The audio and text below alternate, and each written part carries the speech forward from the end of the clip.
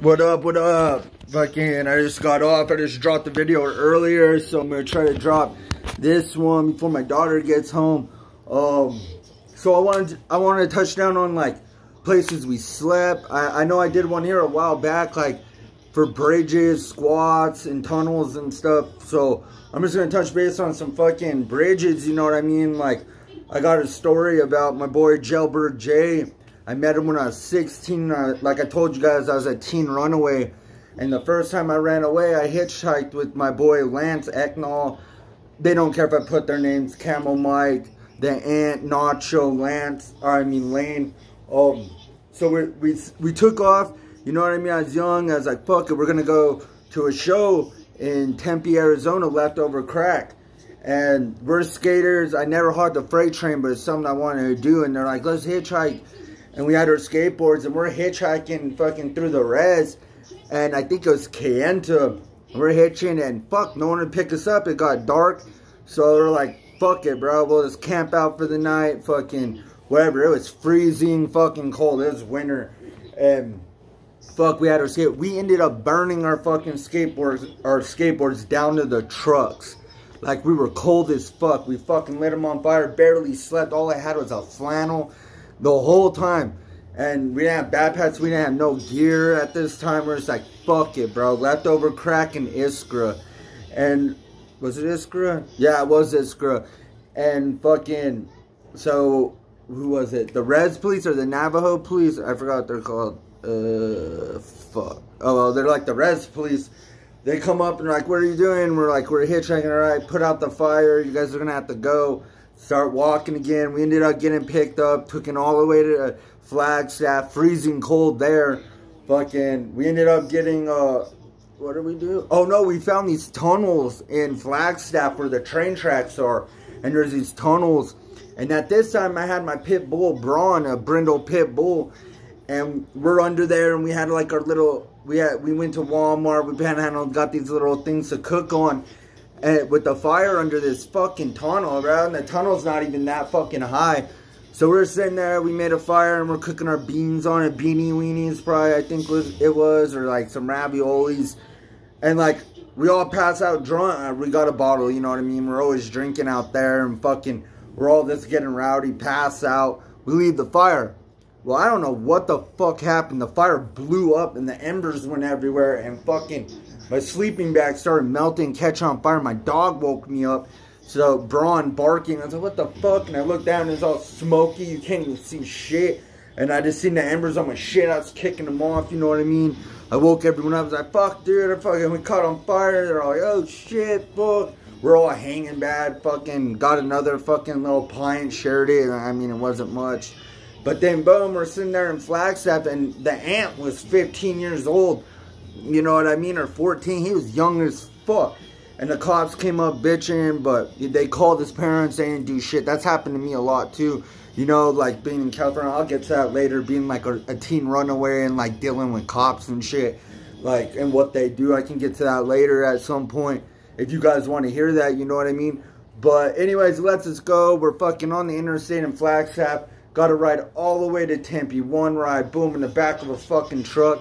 And the dude let us stay in his storage, which was pretty cool. So we stay in this storage. It's still cold, you know what I mean? He had blankets in there and sleeping bags. We pass out. The next day we walked from his place. He had to go to work or something. And we fucking split. And we get to this venue and fucking, like, we're haggard, you know what I mean? Like this dirty fucking dreaded mohawks. I was still young. I think I had a dreaded mohawk, or if not, I had a mohawk I spray painted green or something back then. Just ripped up, listening to G.G. Allen. They were more the crusty kids, you know what I mean? Political. But they were cool with me, you know what I mean? So it is what it was. And we get to Leftover Crack, and there's a bunch of pussy-ass kids. I mean, these kids are like trust fund babies, you know what I mean? Like, mommy, daddy, I'm punk rock, man, I live in a fucking 3-story house, you know what I mean? I drive this fucking lifted truck, I'm punk rock, I have fucking Liberty stripes. Man, that ain't punk rock, bro. Get the fuck out of here, you know? Fucking punk rock comes from the gutters, you know, not giving a fuck. That's punk rock to me, you know what I mean? Like just spitting on each other, fucking hitting each other in the face, you know what I mean? Spitting in your chick's mouth, you know what I mean? Putting your head through a fucking wall. I mean, that's punk rock, you know, when you're younger, you know what I mean? Slam dancing. These guys were dancing with that hardcore dance where they slam like this. Like, I was just hitting motherfuckers. If you dance like that and you do that spinning shit in there, dude, I'll knock you the fuck out. Because I slam dance, you know what I mean? Like 80s hardcore shit. So that was my thing, you know what I mean? But other than that, you know, that's just kind of a story. I kind of just went off, you know. I haven't really been taking notes, so I should probably do that. But I don't have time. So, but I don't know, like bridges, you know what I mean? Things that we do, we just find a bridge, you know, and fucking... Oh yeah, Jailbird J. So slide all that aside. Fucking Jailbird J. He was in Tempe after the show, and as the first time I met him, he's a giant motherfucker. He was a gutter punk, hot trains for fucking ever.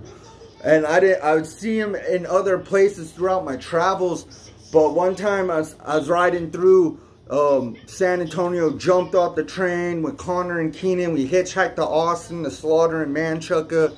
And we're trying to hop out, and there's a bunch of kids under that bridge. And if anyone knows that, you know, that's a hop out, you know what I mean? So it's not really giving up the spot. Like, everyone fucking knows. I mean, everybody.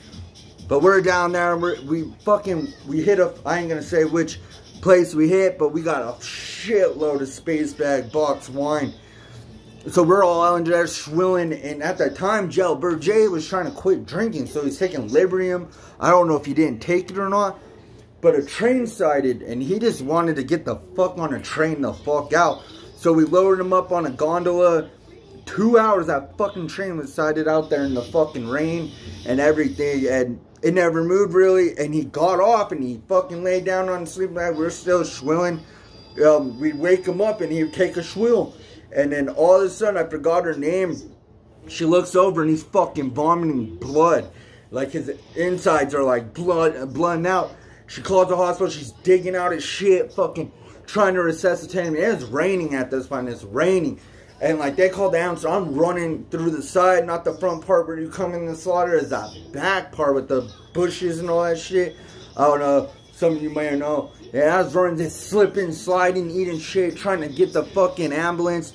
They come down, and I mean, fucking, they take us all out. And they have him under there with this fucking machine that's like, boom, pumping his heart, fucking everything. Rest in peace, Jailbird J. You'll always be missed. I'll always be traumatized from that. You know, it kind of fucked with my head.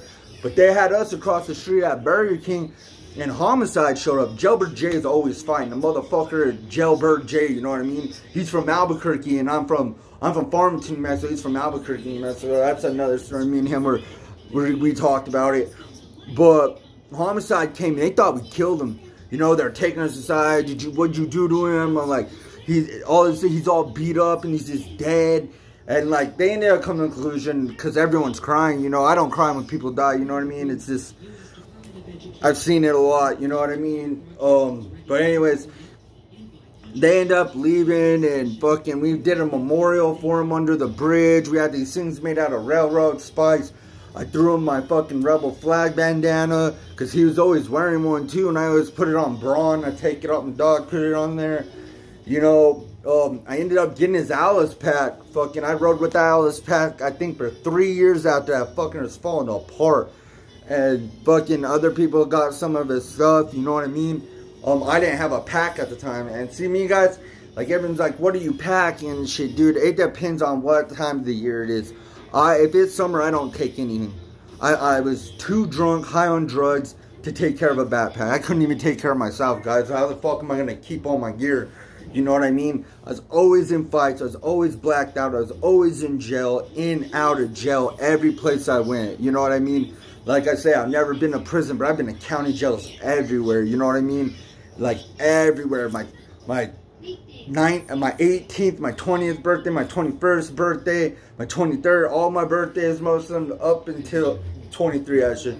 And then I've been in jail after that too. But you know, it's stupid. It's not that I'm trying to glorify, because you know, a lot of people on here, they glorify that shit, or like the gang life, and I'm not even glorifying this train hopping shit, you know what I mean? If I were going to tell you, just don't do it. You know what I mean? It's different now from when I was in. And I mean, now you have all these Antifa faggots, and you have all this BLM bullshit, and all these political motherfuckers hopping trains. Back when I was hopping, you get beat the fuck up if you came into our camp like that, like straight the fuck up. Speaking that shit, I see people with anti-swastikas, I'd beat your ass, straight up. I'd hit you. But it's different now, you know what I mean? They're all like, fuck that, you're a Nazi. And it's like, I'm not a Nazi, I'm not a skinhead, you know, not that I have anything against them. I told you guys, I have nothing against them. That's my race, you know what I mean? So I can't hate. And I'm not hating on black people with the BLM shit either. I mean, like, it's just what BLM's about, you know what I mean? Or BLM, whatever, and Antifa, you know what I mean? It's anti-white. So, of course, I'm going to say fuck you. But I ain't saying fuck black people or anything like that, or fuck Chicanos, nothing like that. I mean, I have my respect, guys. I mean, I have homies, you know what I mean? I'm a Wood, and that's that, you know what I mean? Other places like Squats, you know what I mean? Abandoned buildings all over New York, I mean, California, anarchist collectives, whatever. I always got kicked out. I went to one in Ogden. I knocked this native dude out for calling me a snowman. With my boy Knuckles, I got left in a pile of blood. I'll do that one. That'll be a good video about my boy Knuckles.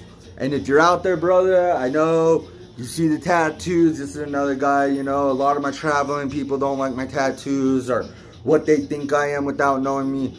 But hey, if anyone knows where that cat is, let me know. Knuckles, I think he was in Europe or something. I don't fucking know. That was my boy. He left me in a pile of blood, though, when I first met him. First time I met him, drinking Listerine. I'll make a video. That's a good fucking video. You know, that's a good story. That'll be my next one if I can remember and if I have time, guys. But anyways, I love you guys. I got shit to do. I'm going to bounce out on this one. Nothing but the utmost love and respect. I'll keep posting or keep doing videos about oil field life, what's happening, oil prices, you know. Just tell me what you guys want to hear, because I'm pretty sure I have all kinds of different subscribers now. Some oil field, some train hopping, some that's out of nowhere coming from other channels. If any of you guys are watching, like, if any of you guys are looking for good channels, you know what I mean, check out my boy Splinter, man. Fucking that dude's channel is the shit. Dago Viking. There's another guy named Viking. I've been watching a little bit. There's a bunch now coming out. Of course, Wes Watson. Shit like that. People that are gonna motivate you guys. Not somebody that's gonna be, oh yeah, prison, bro. Fucking, you know. And don't get me wrong, that's their story, guys. That is, and I respect it for what it is. And most of them are just telling you their story. They're not saying go to prison. None of them are committing crime anymore, which is respectful. Most of them aren't even doing drugs. Respectful, you know what I mean? I mean, goddamn, it takes a lot to go from that life to that. Same with me. I was a needle warrior, in and out of jail. I mean, I never went to prison. Thank God I never got caught with the shit I was fucking doing, or else I wouldn't be here. Straight up, I'd be done. Lockdown, fucking, it's completely done. But I have a head on me. I didn't get caught slipping like that. I got caught, like, my charges. If you guys want to know my charges, you know what I mean? Because someone says a snitch, or I would have been SNY, man. Fuck you. I'll put my paperwork on here. I don't give a fuck, bro. You can Google my name, Logan Patrick Clark. I was born in August 28, 1991. I will pop up on my charges. But whatever, or case to look up if you want to look on that. If you think I'm discredited, I don't really give a fuck. But I am what I am. I mean, I respect you guys. Fuck yeah, keep subscribing, keep smashing that like, guys. Fucking, if you have people to subscribe, whatever, you guys want to talk about shit, you want to hear about shit, drug addiction, train hopping, punk rock, gutter punk, living on the streets, oil field, roustabout. You know, anything like that, just let me know. I'll try to drop shit if I can. I'll try to do some live videos from the rig. I mean, we're not really drilling, you know what I mean? We're just painting. I don't know if I can get in trouble for that, so I might not do that yet. I'd have to ask the drill manager. And it just be, people are probably just trip out and be like, what the fuck are you doing, bro? But, you know, it is what it is. And again, you guys fucking stay positive. Keep on that grind. Some of you are still looking for jobs. Fucking hold in there, bro. Don't go out and fuck up and go to jail, prison, whatever you guys have done in the past. Just stay positive. That's what I did. I had nothing, lost everything here a while back, and I'm still pushing. You know what I mean? It's all in your mind. It's what your mind does. It's this is the most powerful thing in the world. You know, if you can believe that and you can keep pushing forward in positivity and believe in yourself, you'll go everywhere. Never let that negativity destroy you. You know what I mean? Don't let fear, anything like that. Anyways, guys, nothing but the utmost love and respect. Peace out.